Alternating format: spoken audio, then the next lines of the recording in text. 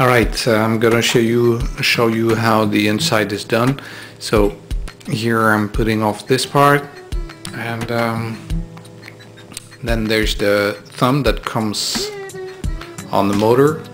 So there's the motor over here that allows the rotation of the thumb. Inside the thumb you can see there's another motor to actuate the thumb itself with a gear.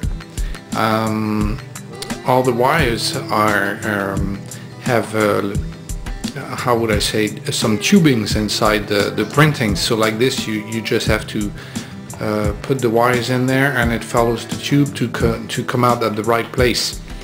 Let's see, this part over here, you remove the motor like this, and then you can open the hand, and you can see the inside of the hand. So you see the motors, and you can see over here there's the Arduino Nano, and then the three drivers, which allow actually to control 6 motors. I have only 5 motors in the hand, but each one of those drivers can control 2 motors.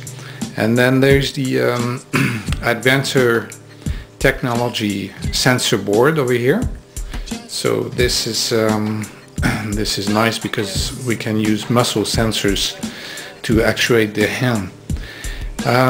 There's the gears over here that I'm not showing because I would have to remove this part. Anyway, this is it.